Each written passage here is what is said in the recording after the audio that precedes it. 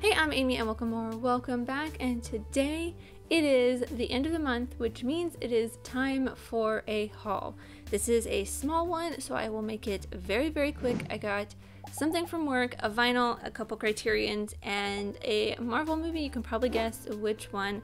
I will start with the vinyl first, mostly because it is very shiny. I want to do it quick so you don't see how messy my apartment is in the reflection. But if you know me at all, you know that I love the band All Time Low. It is one of the only bands I have or ever will get a tattoo for. And I have been looking for this vinyl for a long time. It is one of three, kind of four, since they have not released the newest album on vinyl yet, that I have been waiting to get. And that is the Dirty Work vinyl. I'm kind of holding it this way so you only see my window. But it is so shiny. I did not realize how chrome-y this would be. It's just very metallic. It's so cool. You can barely see the design on camera. It's probably mostly the reflection of my bed and Luna's bed. But it's just so cool. It looks exactly like the album cover. I should go grab that. Hold on. I guess I don't have that album here. I thought I did, which is very weird.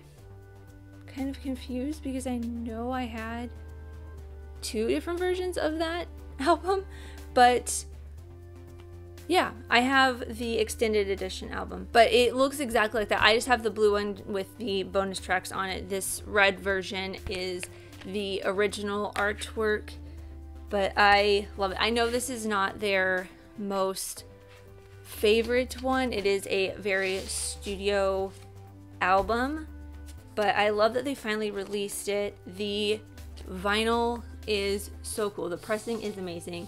One side it's red and white splatter, and then on the other side it's black and white with a little bit of red splatter. It looks so cool. I am so glad to finally have this. I am just dying. Next is the Blu-ray from work. Well, it's actually a Blu-ray 4K, and that is Bubba Hotep. They released this maybe a year before I started, and I was never able to get the original Blu-ray, but they did the 4K release, and I had to grab it. I've never seen it, but I love Bruce Campbell, and I have been wanting to watch this for so long. I just never looked up to see if it was streaming anywhere. So now I will finally be able to watch it. It is the 4K version.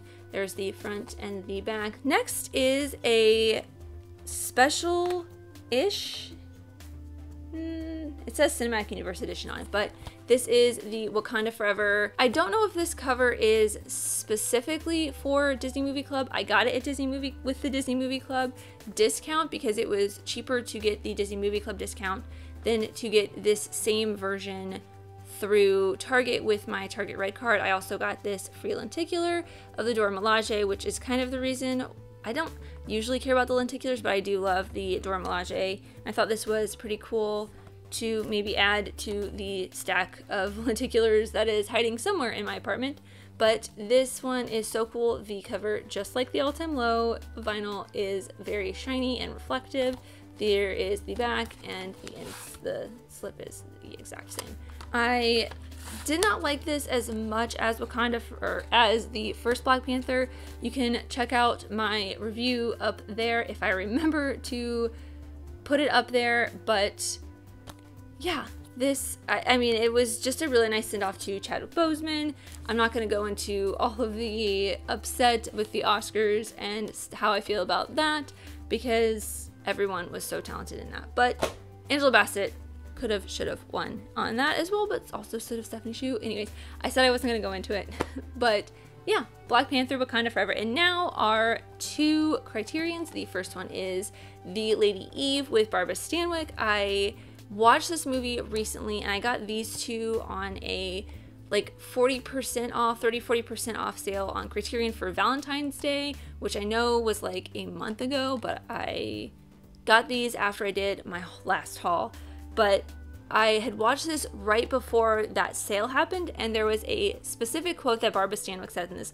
I don't remember it off the top of my head. I could look it up, but there's a specific quote that she says that just made me laugh so hard, and I don't usually like romantic comedies. I don't like romance movies, but I had to buy this because of that quote and how great Barbara Stanwyck is in this film. And the other one I bought during that sale was Bringing a Baby, which I am trying to get every Cary Grant film that is on Criterion. I think I'm almost there. I don't remember how many there is left for me to get, but also this is about can I talk? It also has Katharine Hepburn in it, who I love. Who doesn't love Katharine Hepburn? And also it is about the two of them bringing up a leopard named Baby. So yeah, I love this movie. I don't love this movie. It's not my favorite of either of them. It's not my favorite with both of them in it, especially. I mean, the Philadelphia Story is just chef's kiss. But I do love the fact that it's the two of them and it's got a big cat in it, and we all know I love cats. So that's why I grabbed this one. But that is a very, very quick haul for you guys this month. Next month will probably be fairly short as well. But I hope you guys enjoyed.